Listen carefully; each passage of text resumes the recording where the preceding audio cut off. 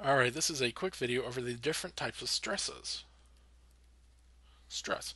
And all stress, well, not talking about biology, but just in mechanics, stress is just the force over area. So, we'll start off with maybe a really basic one. Tensile stress. So if we had a ball, this rope has some tensile force holding it up. So if you every part of this rope feels the approximately 100 newtons of force in it. So it's the ball is pulling it down this way, but there's another force that's countering it going that way. If we zoomed into a very small spot of it, you'd always see this. The rope is, no matter where you look in the rope, it's always being pulled apart. So if we then took the cross-sectional area of it, and what I mean is we cut the rope in half, and we're talking about this area.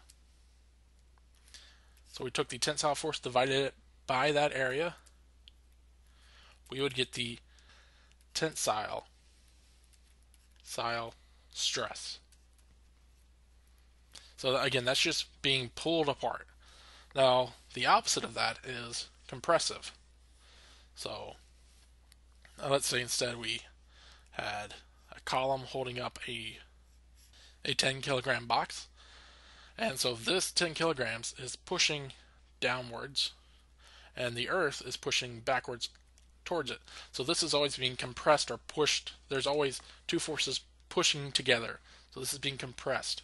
So you have some compressive force.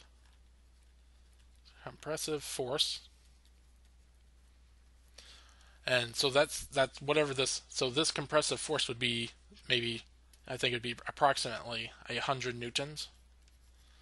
So that would be the compressive force.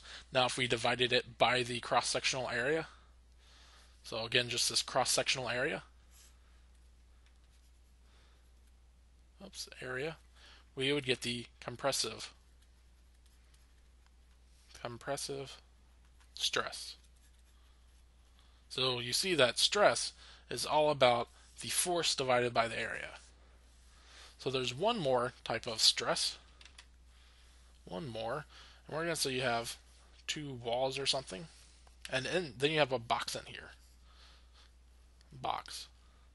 And then let's say you glue it. So you glue it here and here, and we'll say this weighs 100 kilograms. Now this is going down towards the earth at maybe a force of maybe 1,000 newtons. So this is a little bit different. This is shear because it's wanting to shear off and go straight down.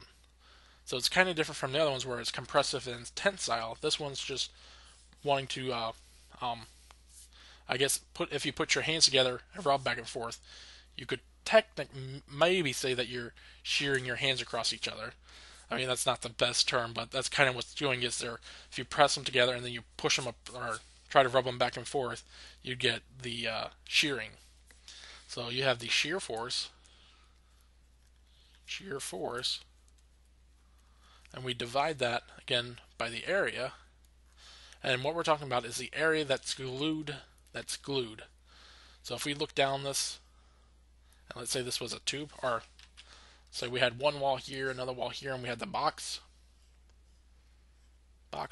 We're talking about this area. So really we're just talking about this area over here and this area here. And that will give us the shear stress. Again, shear stress is just force divided by area. Or not, but stress is just force divided by area. So stress, again, is just force divided by area.